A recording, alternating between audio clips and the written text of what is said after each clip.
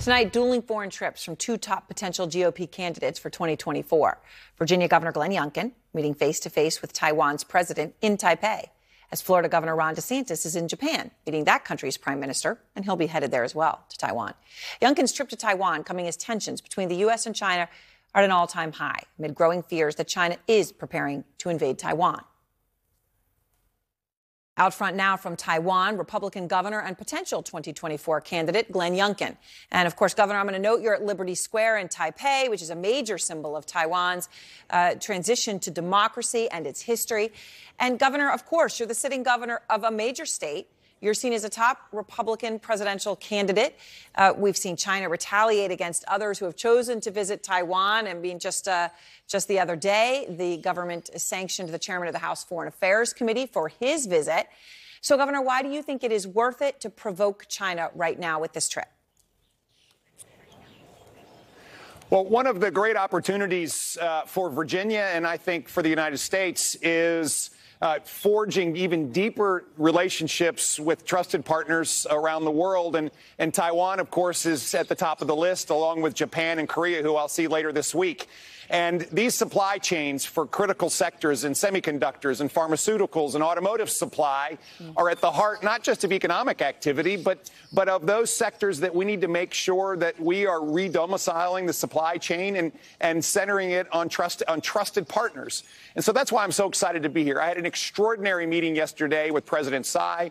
We agreed that we would both work personally to further the relationship between Virginia and Taiwan. We launched a new trade office that will open up here in Taiwan to do exactly that. It's been an extraordinary trip so far. Now, according to the Washington Post, Governor, the highly sensitive documents that we all now know about that leaked from the Pentagon show that Taiwan is highly vulnerable to a Chinese air attack. And a top Washington think tank had warned that the U.S. military, in the event of a war involving China's Navy, would be crippled. So where do you stand on this? Do you think it is important that the United States make it clear that it is willing to back Taiwan militarily? Well, the relationship between Taiwan and the United States, of course, is one that for years has been at the heart of the one China policy. As a governor, I am deeply focused on the economic opportunities here. But of course, President Tsai has so many other deep concerns about their future. And that's why I think building these relationships that we have really embarked on with a state like Virginia are at the heart of their economic future. You know, they have carved out such an extraordinary leadership role in some of these key industries, semiconductors clearly, but also pharmaceutical supply chains, battery storage. And these are areas that I think that we can further our cooperation. You know, Virginia has been growing like crazy. We came in a little over a year ago and opened Virginia up for business, and it's been exciting to see countries like Taiwan be so interested in investing in Virginia and enhancing our partnerships. And Governor, you mentioned that you're going to Korea and you're going to Japan. The Florida Governor Ron DeSantis, also a possible 2024 candidate, is also visiting those countries on his overseas tour. Right now, he's in Japan. Thomas Petterfy, a major Republican donor, recently said something to the Financial Times that sort of stopped me in my tracks. He said he and other donors are going to stop giving money to DeSantis. And his quote, Governor, was, because of his stance on abortion and book banning, myself and a bunch of friends are holding our powder dry. Now, that's a big deal in and of itself. But Politico broke the news that after that, Petterfy gave $1 million to your PAC, the Spirit of Virginia. Why do you think he decided to give you that money? Did you have a conversation with him? Well, what I've been really encouraged by is that both Virginians and supporters from across the country are focused on what we're doing in Virginia. And I think we have really demonstrated that common sense solutions to some of the most challenging issues work. And so as we opened Virginia back up and we watched our economy grow and added back 125,000 jobs in a short period of time, as we've really focused on fixing education, Virginia's overall high school education system, K through 12, had really taken a big step back, and we've got it moving in the right direction. We're back in law enforcement, and we're watching our economy grow, which is opening up opportunities for all Virginians. I'm so excited to see that there are supporters across the country that are focused on really helping us continue to win. We've got midterm elections this year, right? And we're gonna do everything we can to hold our House and flip our Senate, and it's really exciting to see folks not just in Virginia supporting us. So when someone like Thomas Petterfy does this, do you say you've got an open mind about running for the White House? That's clearly what they want you to do. Well, I've been very clear that I am focused on Virginia. It's very humbling for a kid that 40 years ago was washing dishes and taking out trash to have my name tossed around in that idea. But I'm focused on Virginia, and we've got a lot of work to do this year. And as I said, we've got our midterms.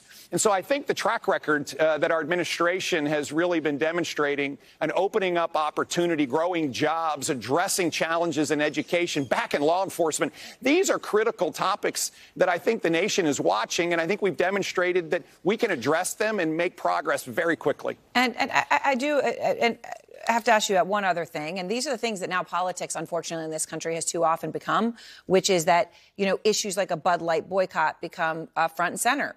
People close to Trump talk about it. Trump talks about it. Ron DeSantis talks about it. And so here we are. I mean, the Wall Street Journal reports 2 executives at Anheuser-Busch have been placed on leave after the company sponsored those Instagram posts of Dylan Mulvaney, who is a transgender influencer who has millions of followers on Instagram and TikTok. So after these posts, Kid Rock, the musician, posted a video of himself shooting cases of Bud Light. And as I said, many on the right called for a boycott of the company, including Governor DeSantis was critical as well. So Governor, what do you think?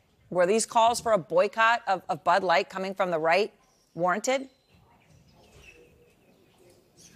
Well, if we step back and we just clearly recognize that the world of ESG has gone way out of bounds from its original idea. I mean, originally, ESG was focused on having sound environmental policies that are good for the environment and good for companies, having a recognition that a diverse thought team built in order to represent the best problem solving was good, and having world-class governance. That's what ESG was.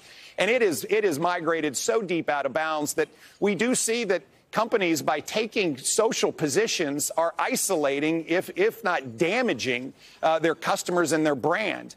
And so this is just the reality. And if we could just step back and get ESG back in the box where it belongs, and not forcing people to make a statement about the product they buy and whether they agree with it or don't. People just want to buy products that are solid products that give them great services. They want to be able to visit theme parks without making a statement. And I think this is a big moment for us to step back and try to get common sense back into this arena, that we have companies that make great products and provide great services, and we should allow them to do that. And obviously, environmental and social governance policies when you talk about ESG. But, Governor, to your point, and obviously theme parks, I know you've got Lego coming, and we're talking here in the context of Disney. But as a person who ran one of the largest private equity firms for decades, and you're talking about let businesses do what they do, is it appropriate for governors, for people in politics to come out and make these big statements and have punitive policies towards what companies do? Or should you just let the free market speak for itself? Well, I think that there has been a huge movement to put politics not just in the classroom, which we've been addressing in Virginia, and to get Virginia back focused on teaching our children the basics of all of our history, the good and the bad, to make sure that they can read by the 3rd grade, to focus on math. And we've seen the same movement of politics into the boardroom. And we should just take a big step back and recognize that not everything needs to be politicized. And when a boardroom presses into political issues and social issues, it does create a moment for a debate. And there's nothing wrong with the debate, but companies should just recognize that there are ramifications. And I think Anheuser-Busch has recognized that. All right, Governor, I appreciate your time. Thank you very much. Governor Youngkin of Virginia. Thanks so much for having me.